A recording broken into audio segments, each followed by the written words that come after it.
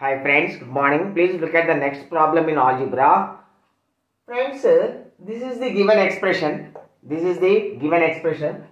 Say A is equal to 5.7 and B is 3.3.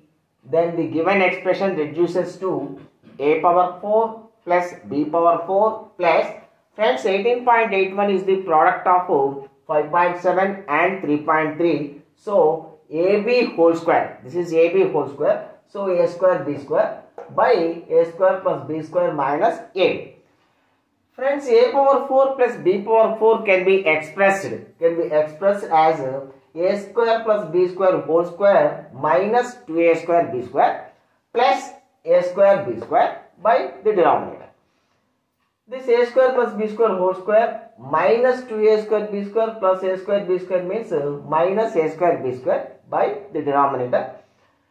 This, friends, this is A square plus B square whole square minus AB whole square by the denominator.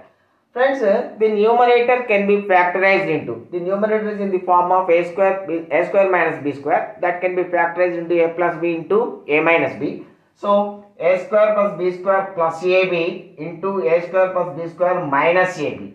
These two get cancelled and A square plus B square plus AB remains. Friends, A square plus B square plus AB can be expressed as A plus B whole square minus AB. A plus B whole square means A square plus B square plus 2AB minus AB. So plus AB remains.